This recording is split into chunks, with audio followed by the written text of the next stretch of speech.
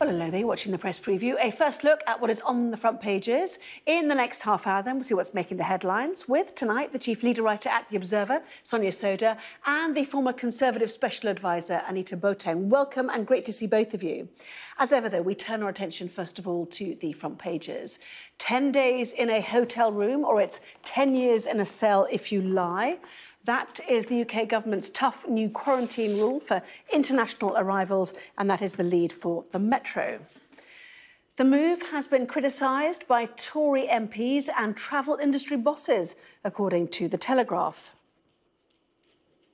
The tightening of the rules for those arriving from so-called red list countries also makes the front page of the Financial Times. Travellers will have to pay £1,750 for their stay in quarantine facilities, according to the Yorkshire Post. That is also the main story for The Guardian. COVID travel rule breakers facing a risk of 10 years in jail.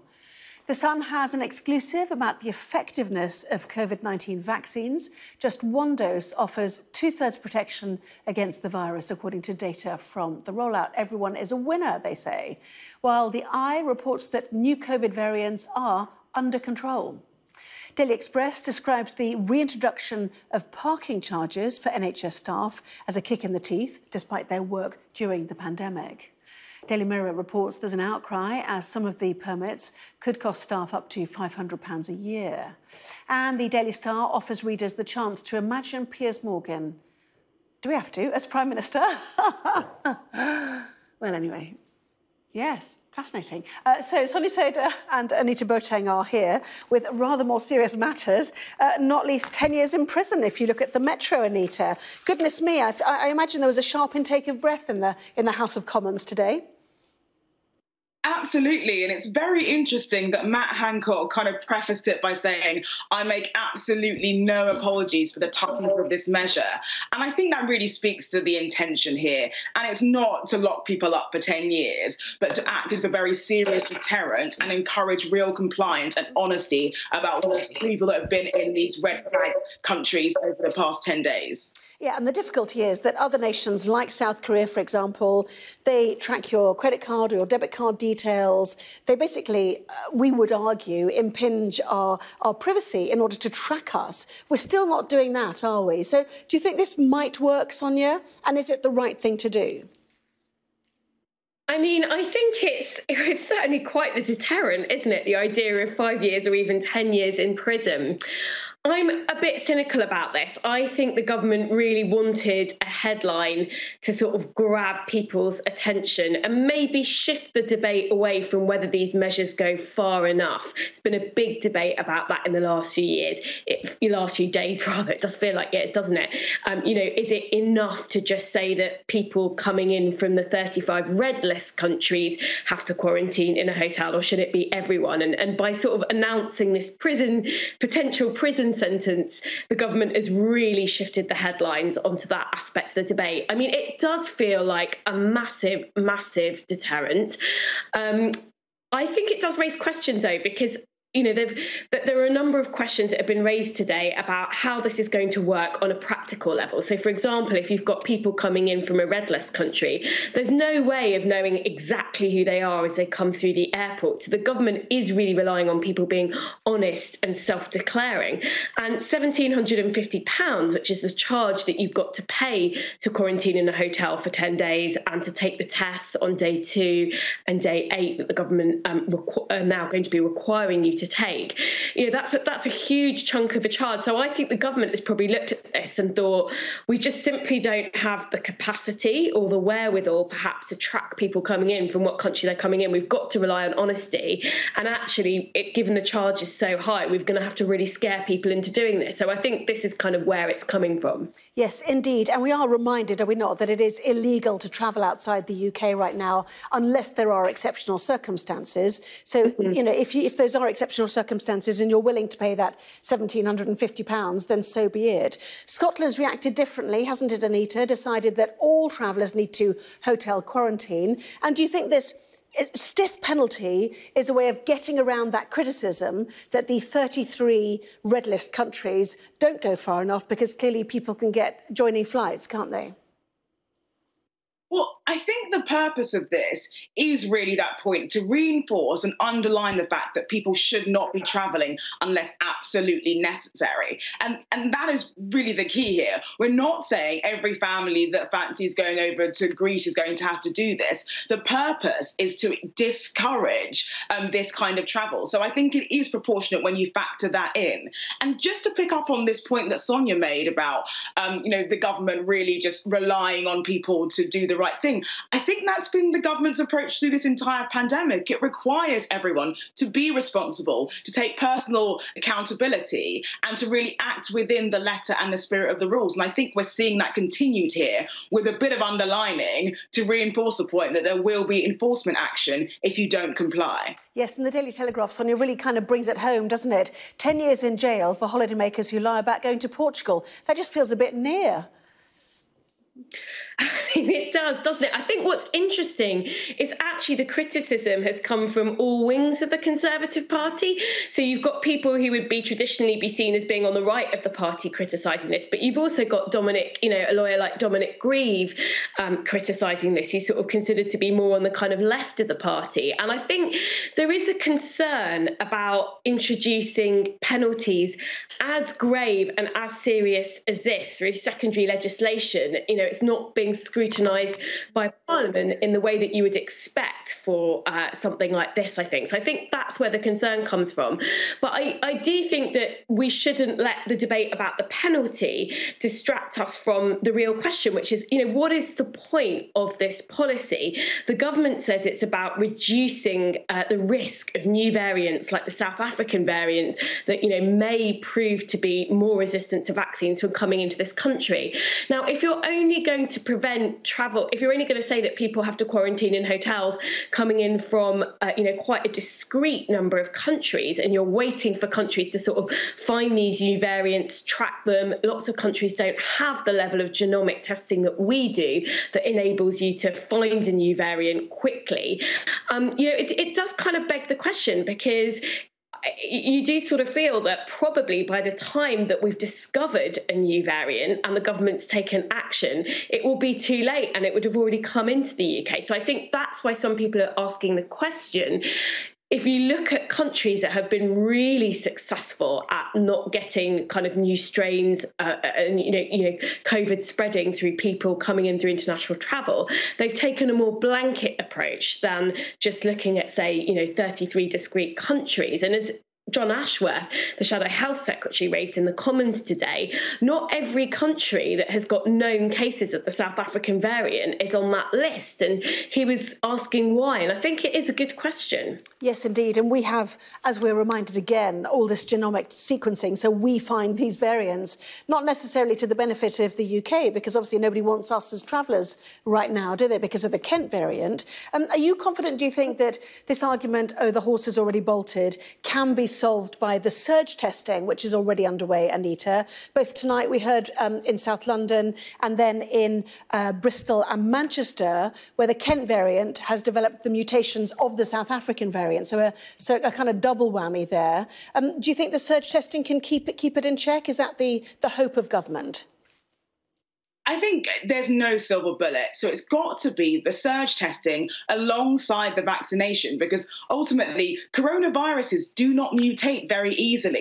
And one of the reasons why they are mutating so much is because there's just so many cases around. So if the government can combine this surge testing with the vaccination, I think that really will make a considerable difference. And just to respond to this point about new strains, the key point that Matt Hancock announced today was specifically that actually they're going to introduce genomic testing for those passengers that are coming into the country on day 2. So we will be able to identify new strains. And that genomic testing will apply to anyone that tests positive coming from whatever country. So the government will be able to identify other countries that have new variants or should be on the list of 33. So I think this is going to deliver a real step change in the government's response. Yes, global cooperation, because presumably they'll pass that information back to those nations, won't they?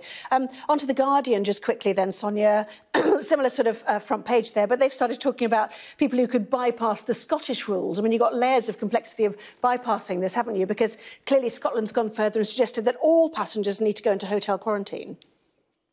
Yes, so Scotland says it doesn't matter where you're coming in from. If you're coming into Scotland, unless there are kind of real extenuating kind of circumstances, you have to do your 10 days of quarantine in a hotel. What it raises questions in a devolved nation like ours, where Scotland's going down one approach, England, Wales and Northern Ireland are doing something different, is that obviously raises concern. So the Scottish government is saying if you're coming to Scotland via England, then it doesn't matter what country you're coming from, you have to do your 10 days of quarantine in a hotel.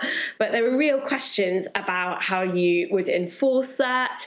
There's obviously, it's very expensive, the £1,750. So, people might have an incentive to sort of fly in through England and then cross, drive up to Scotland or get the train up to Scotland. So I think you're right, it's a very, very complex issue and it raises all sorts of questions. We're an island nation, but when different bits of the island go down different paths when it comes to international travel, that does raise questions about how you coordinate and how you make sure that a different policy applies for Scotland consistently in a way that means that people, can't get around it. And elsewhere in pandemic news, a couple of the newspapers, Anita, talking about £500 parking charges for NHS staff. Tell us about this one. Is it one trust in particular? Yes, it is. And I think, hospital parking charges have been a big political bugbear for the government for a very long time. I'm sure some of your viewers will remember Rory Stewart during the 2019 leadership election pledging to make them free. And the government has provided a lot of investment to do so. But it does seem like one of the trusts hasn't been able to deliver on that. And so I think this is absolutely the wrong time for them to be going through those struggles. And I really hope that they manage to find a way to really alleviate the pressure. I do think this is going to be a continued debate. How much can we compensate and reward the amazing doctors and nurses that have worked incredibly hard and obviously care home workers through this entire pandemic? And is that going to be, pay rises, anything like that? I think that will be a continued debate in the coming months. Yes, indeed. And this is Epsom and St Helier NHS Trust, which has blamed rising demand. And the Mirror, with a quote here from a worker saying, but we've had staff die. So I think, as you say, these issues will be part of the debate in the months and weeks ahead. Well, plenty more still to come, including the start of the former President Donald Trump's second impeachment trial. That and more after this.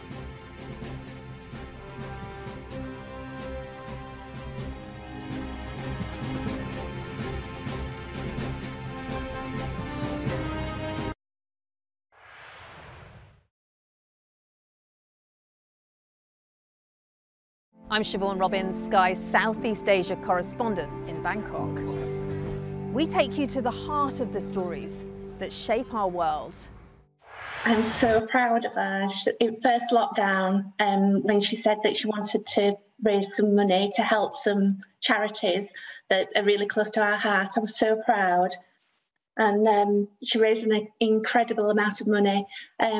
And it wasn't easy for her. She got on the treadmill most days and powered away on there. This time she's a little bit stronger. She's been working hard with a physio, and she said that she wanted to do it again. And we said, it might be a little bit more difficult this time with a full day of homeschooling as well. But she was determined that she was going to do another marathon. So hats off to her. She's really good. My left leg, when I walk about 300 metres, my left leg really starts to hurt and I have to stop. And then I walk again and then I stop. So it takes a bit longer to walk round. But I do it anyway. Yeah, it's really time consuming for her, but she's determined to do it. Clearly not had very much to eat at all, a lot of them extremely thin. I'm Alex Crawford and I'm Sky's special correspondent based in Istanbul. The people here are praying quietly to themselves. They're becoming very sensitive about having the media around. We aim to be the best and the most trusted place in news. They have no protective masks or protective equipment at all. There's a lot of action going on. A lot of still. every time they touch him, they sprayed. Made for people who want clarity in an uncertain world. This is what makes the job so fantastic.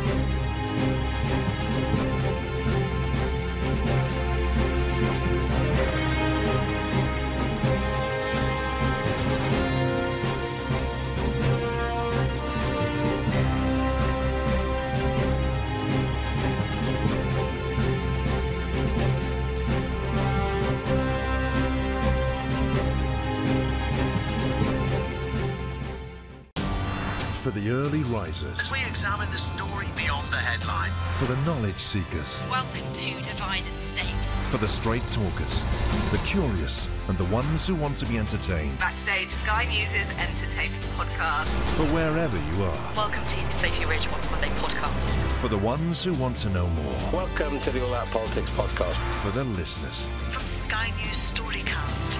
Sky News Podcasts. Listen and subscribe for free. Well, welcome back. You're watching the press preview. With me now, Chief Leader Writer for The Observer, Sonia Sodha, and the former Conservative Special Advisor, Anita Boateng. Welcome back to both of you. So, impeachment of the former US President. Does he already feel like yesterday's man? Should it be going ahead? They've been debating that today, haven't they, Sonia? But it's the top picture story there for the Financial Times.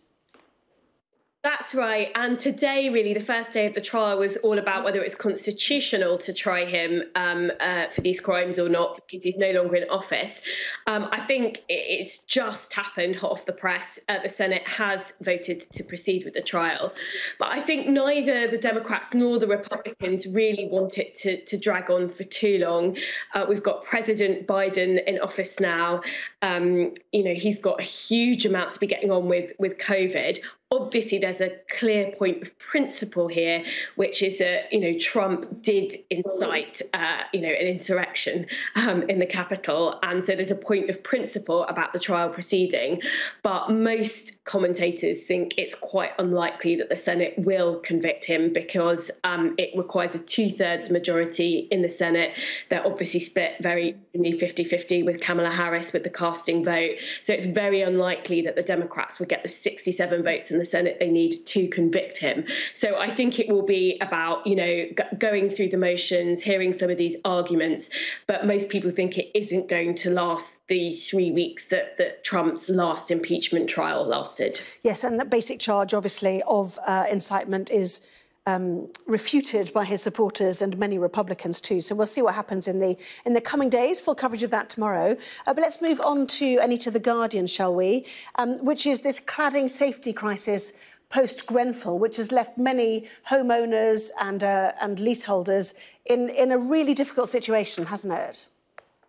Yeah, and it's been particularly tough, even for first-time buyers, a lot of people that would be considered themselves Conservative voters, and the Spectator's done a lot of campaigning about this too. So essentially, these are homeowners who have bought flats but have found that they actually have this cladding that's very expensive to replace, and they cannot sell it either. So it seems as though Robert Jenrick has been negotiating hard behind the scenes with Rishi Sunak, the Chancellor, and they've agreed a package of financial support to help these homeowners. And I don't think it can come soon enough.